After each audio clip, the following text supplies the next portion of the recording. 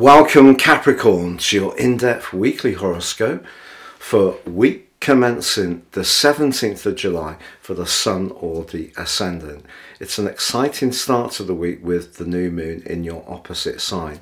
So it's all about relationships, but relationships don't have to be of the romantic variety only.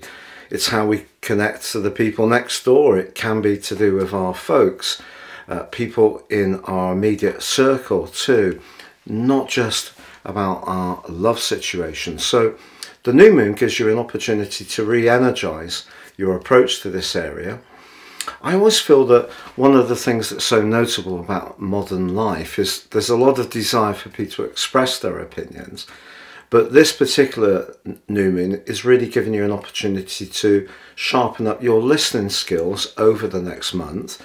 Uranus and Neptune are feeding into this event in a very positive way. So your sensitivity through Neptune, but also the fun side of your nature. I feel that Capricorns can be a great laugh. Yes, when you're younger, can be quite serious and maybe quite shy. But as you've got older, you become much more self-confident, and this is an opportunity to connect to people and dazzle them with all the different parts of your personality.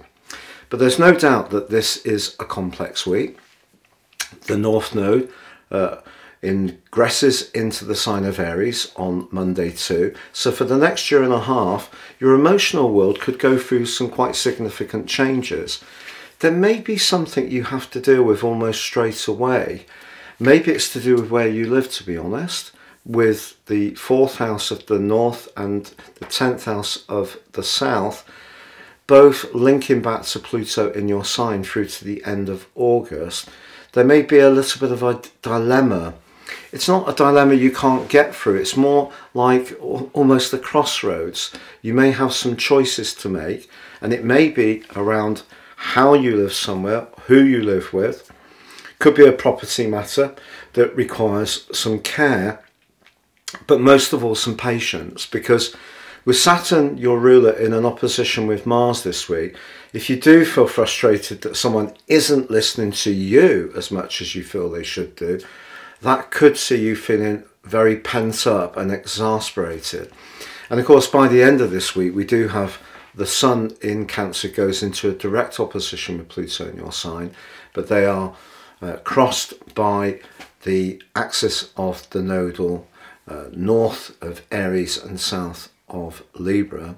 So that creates a grand cardinal cross, and therefore this is a week which could see some stubbornness creep in. Pardon me.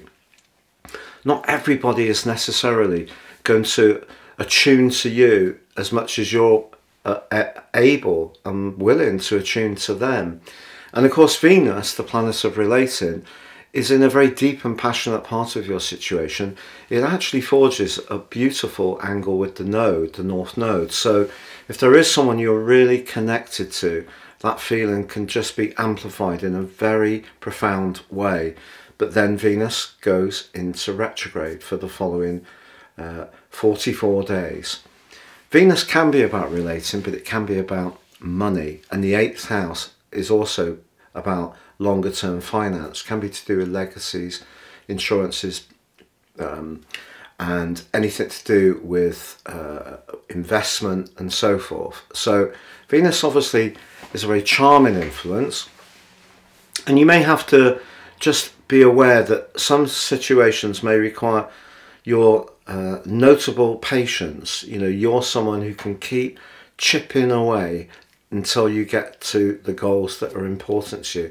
I think that's going to be important. But if you are in a romantic relationship which you feel lacks fun or vitality, Jupiter square with Mercury in your 8th house, or Uranus is square with Mercury later this week, lacks vitality or sparkle, or the other person doesn't really turn you on, that new moon could be a rethink about an involvement you're in or a business relationship you're in.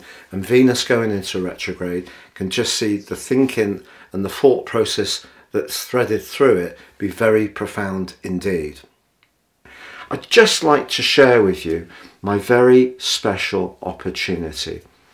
If you ascend above this Zodiac broadcast and order your year 2024 personal forecast now, based on your unique birth data, I'll prepare for you the rest of year 2023 completely free of charge.